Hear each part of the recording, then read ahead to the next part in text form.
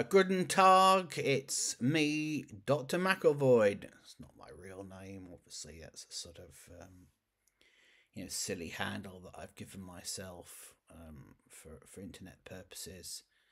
Um, Look, I'm quite desperate to kind of get some money into this channel because my dream, of course, is to stop doing real work and start making money doing nonsensical shit like this instead. And in order to do that, I have actually acquired a sponsor.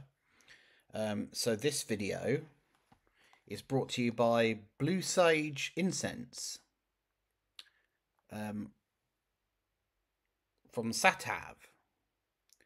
And all you need to know about this product is that it really is terrific at dealing with a whole host of domestic odours.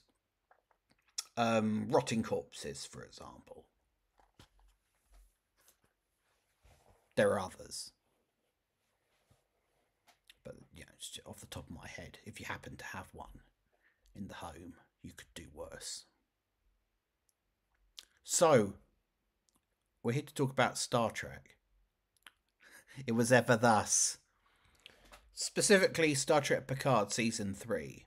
And I know what you're thinking. You're thinking, but it's all over, isn't it? I mean, it's finished. Why are we talking about it?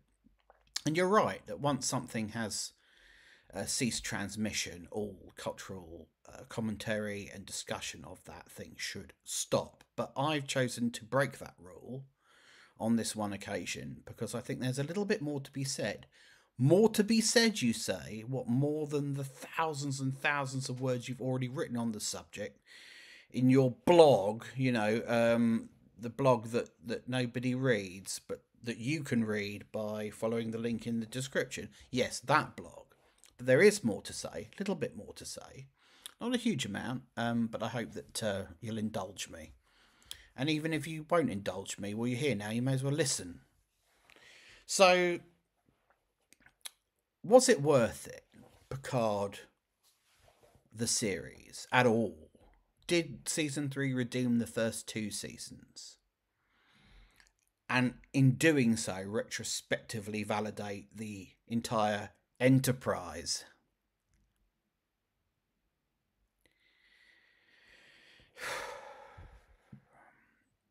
Well, no is the answer, as you ask, but we'll come to why that is.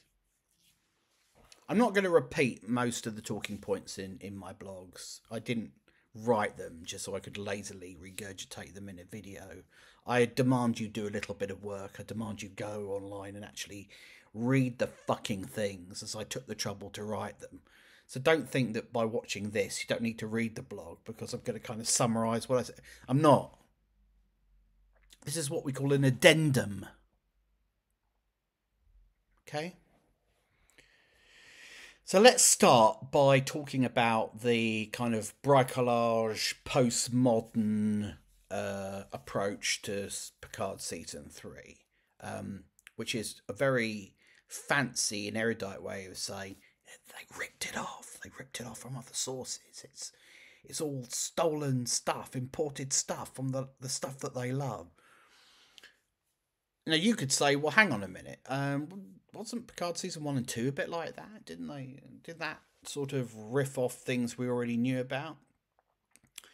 A bit in a clueless way? Yeah. So sure. The writers of Picard Season 3, though some of them were the same people from Picard Season 2, were sort of empowered to indulge their fan-like credentials. Okay, they were emboldened, if you like, because they didn't have the dead hand of Alex Kurtzman on their shoulder. They were free. He didn't care. He said, yeah, sure, Terry Metalis, sure, indulge yourself, enjoy yourself.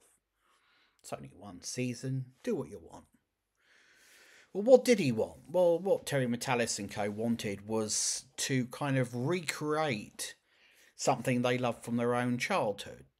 Mainly the three original series movies that form a trilogy, Star Trek 2, 3 and 4. I know exactly how Terry Metalis feels about those movies. I love them myself. And they are the gold standard as far as the sort of quintessential Star Trek experience is concerned.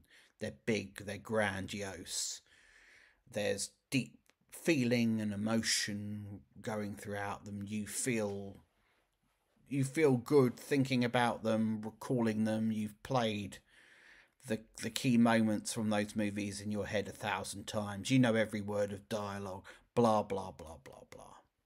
We all know how Terry Matalis feels, and he probably thought and felt quite rightly that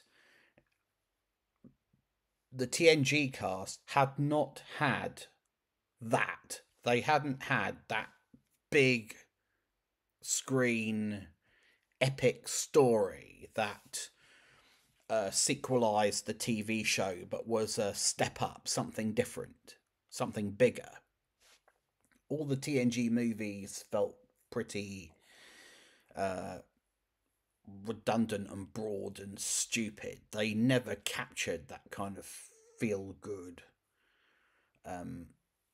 essence that ran through Star Trek's 2, 3, and 4. That sense of camaraderie, that sense of friendship tested, and in by being tested, strengthened and reinforced. And I can imagine that Terry Matalis thought, I want that for the TNG crew. I want them to have an adventure like that. Unfortunately, he didn't complete that thought. He literalized it. He said, well, actually, I'm going to give them that adventure. I'm going to create something that is so reminiscent of those movies.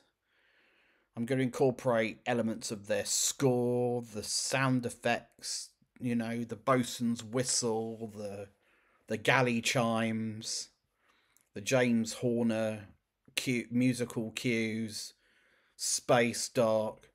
I'm going to take plot points from those movies and remix them. I'm literally going to use it as a sort of a template to fill this 8.5, 9 hours of screen time that I have for Picard Season 3. He literalized the desire to recreate the original series movies, the things that he loved, and in doing so, created a pastiche of them. And in doing so, diminished them retrospectively. Because when you copy something, but you create an inferior copy of it, and you copy it so closely, you make that original thing less special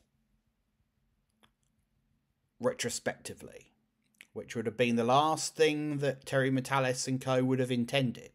But what it shows is a certain poverty of imagination. He had the right idea, but he executed it in the wrong way. The right idea, absolutely, give Picard and co. an adventure on that scale.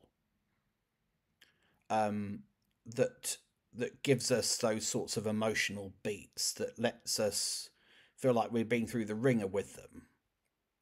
Break them apart, put them back together again, restore everything at the close so that they effectively end up back where they started, but slightly changed, slightly evolved from the experience. Good idea. Amazing no one's thought of that before. The problem is you don't do it by literally plagiarizing material, by literally creating a patchwork quilt out of the cut up sections of those old movies. That's not the way.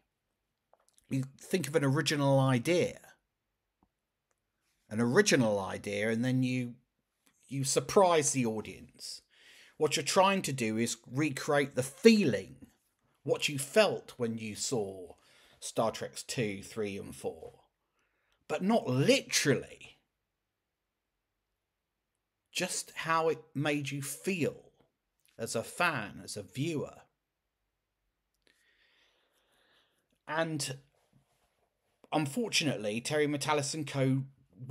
Apparently were not equipped to do that. At least maybe not this time, not given the time constraints they were under or the production constraints. So who knows? I'm sure there are a million and one reasons why it couldn't happen. But given that they probably had a complete blank slate and probably the means to do pretty much whatever they wanted with the TNG cast, once they got them together, agreed that they should star together again, it seems awfully strange to me that they didn't think about what can we do with them that's new and exciting that we haven't seen before. Why go for the Borg and the best of both worlds when you've done it? You've done that in First Contact in the very last season of Star Trek Picard. I mean, Matalis was on that season. Did he forget that it was about the Borg? You know, it's all very disappointing, isn't it? It's also limiting because, as I said in my blog, sorry, I'm going to repeat something I wrote here. Once you decide that that's your template, you impose on yourself a huge series of constraints. The story can only go in a certain direction. It can only have a certain trajectory because you've already committed to certain plot points. You may have moved them around a little bit, but you don't have that freedom to do anything because that would deviate from your plan, from the thing that you know works. And this is why Picard Season 3 reminded me of the other thing that I expected to love but found maddeningly irritating.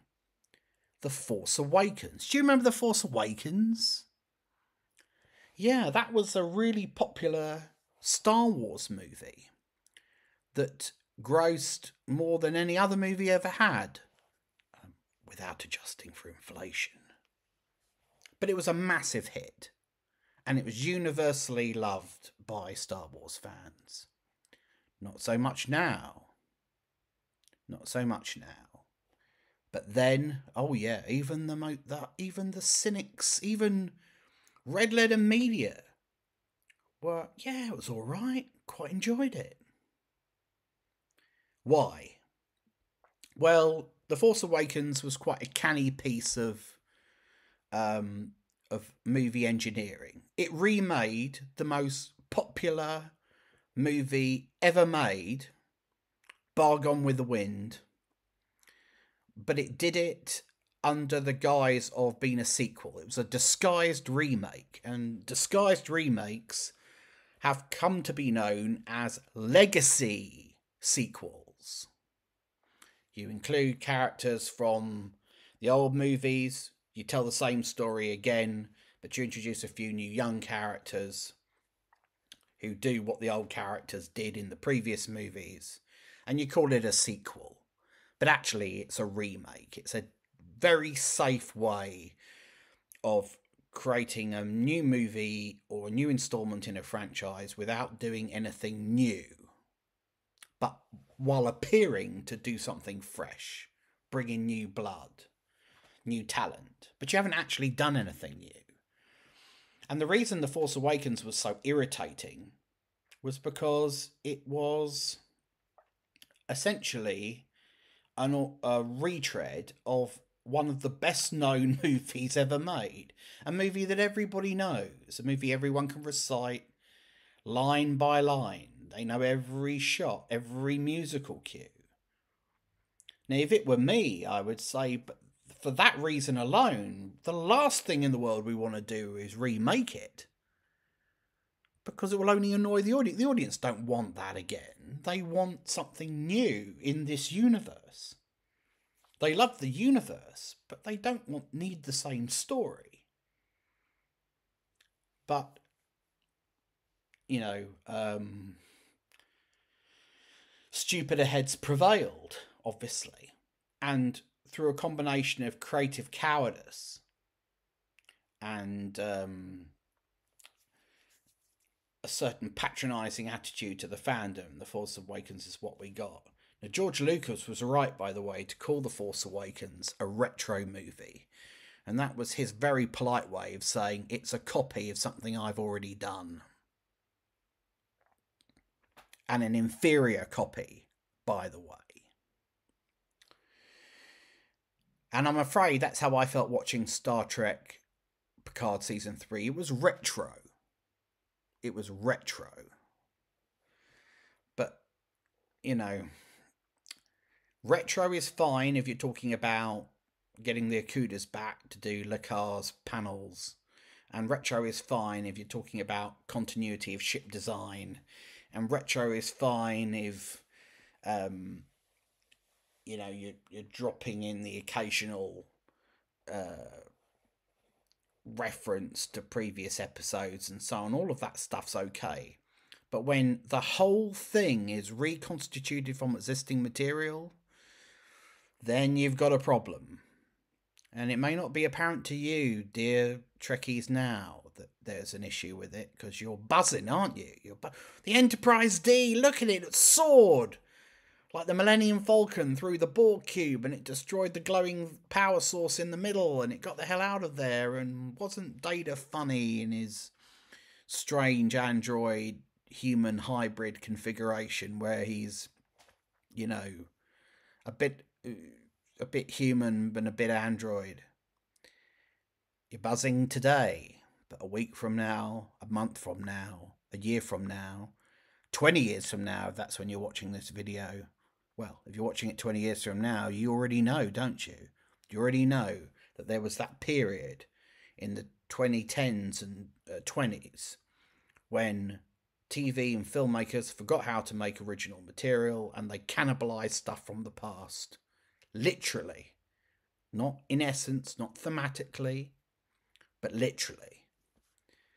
And that period is now looked back on as being a period of, you know, creative impoverishment. But look, you know this because you have the wisdom of hindsight. We're still in the 2020s. We're still trying to deal with this stuff. So should it surprise us that Picard Season 3 was like The Force Awakens? I would argue no, because when you think about it, there's a lot of connective tissue between the two.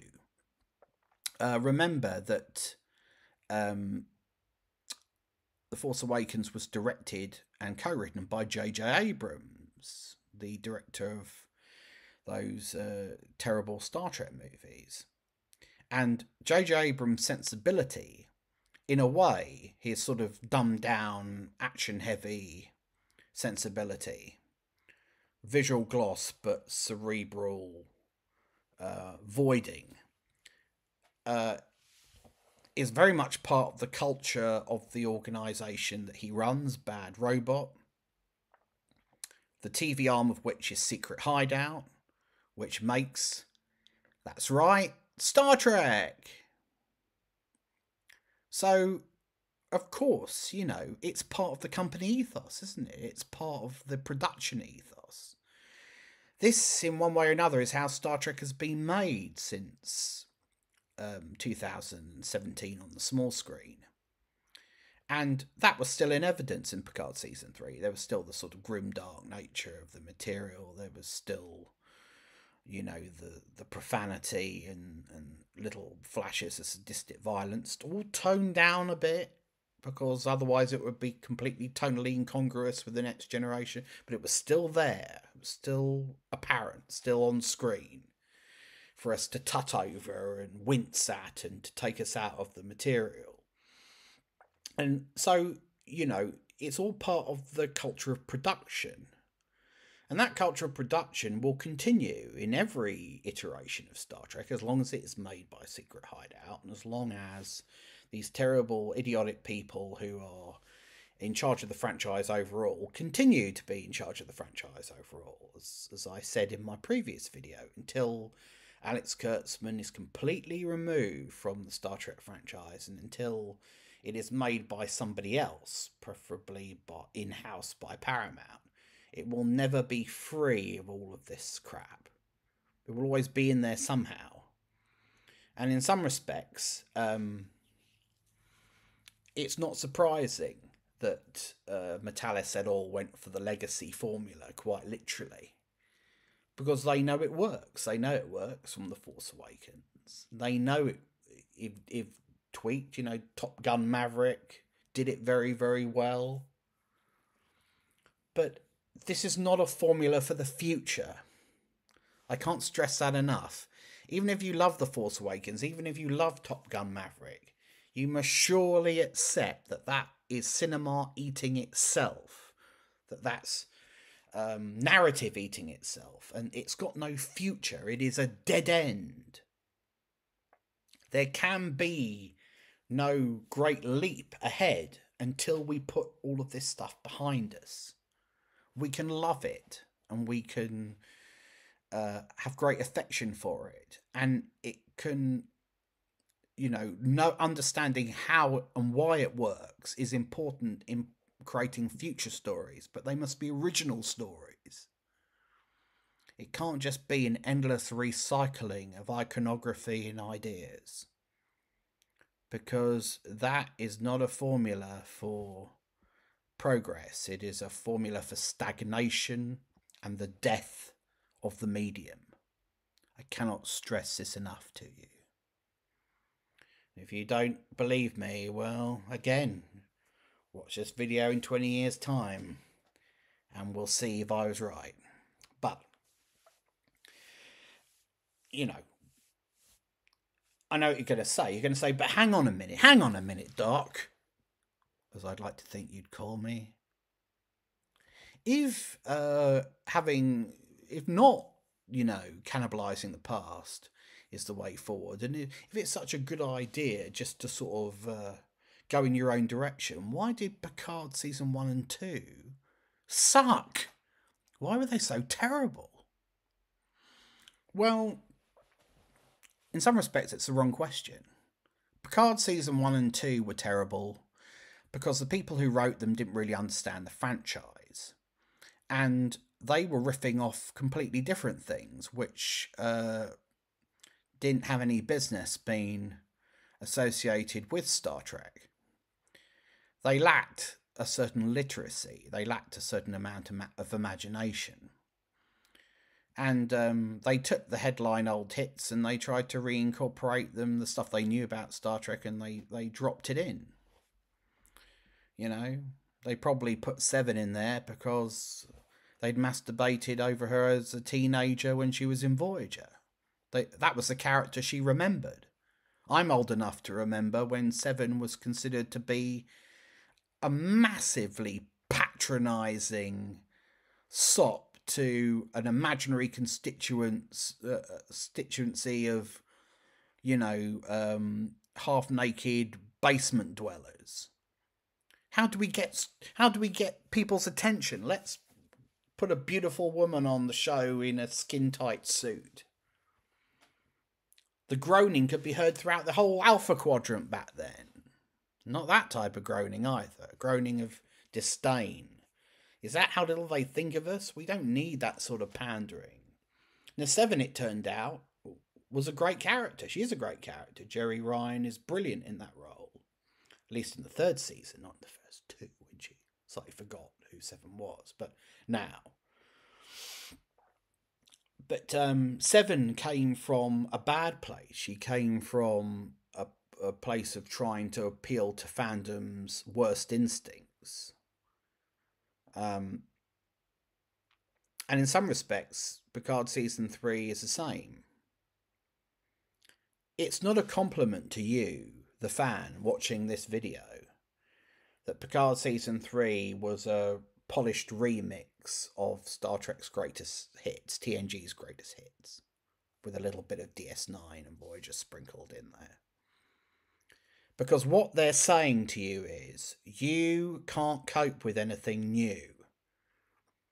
You won't go with it. It has to be dead safe. It has to be something that you know already and that you're happy about already and that you've had time to celebrate and elevate in your own headcanon. Otherwise, you won't go for it. That's how little they think of you. They think you're stupid. And people will cite Picard seasons 1 and 2 as a reason why Terry Metalis' approach was completely correct. But the problem with Picard season 1 and 2 wasn't that they told original stories, or tried to. Not very well. I mean, there wasn't much originality, but you know what I mean. They went in their own direction. The problem was they didn't know how to tell an original, intelligent story in the Star Trek universe. A different set of writers might have turned Picard into something great without the need to bring back the TNG cast. Excuse me, Patrick Stewart's directive that it shouldn't be a sequel to TNG and that it should break new ground was the right instinct. It's just, unfortunately for us, Patrick Stewart had no idea what that meant. And neither did his writing team. They were all scratching it. What? Sorry, Patrick. I'm confused. You don't want us to bring back Geordi and Beverly and Riker and Data and you know, all of those guys and the Enterprise. You don't want that, but that's the show. Well, actually, no, I don't think it is the show. I don't know why Patrick Stewart sounds like Roger Moore all of a sudden, but you've just run with it. No, I've no idea. I think that those things shouldn't be in it. I should be in it. But I think it's time to explore Picard's life after he had all of those adventures that people enjoyed. Now, that's not necessarily a formula for a flop. You know, Fraser left Cheers, didn't he? And he had a nice time after that.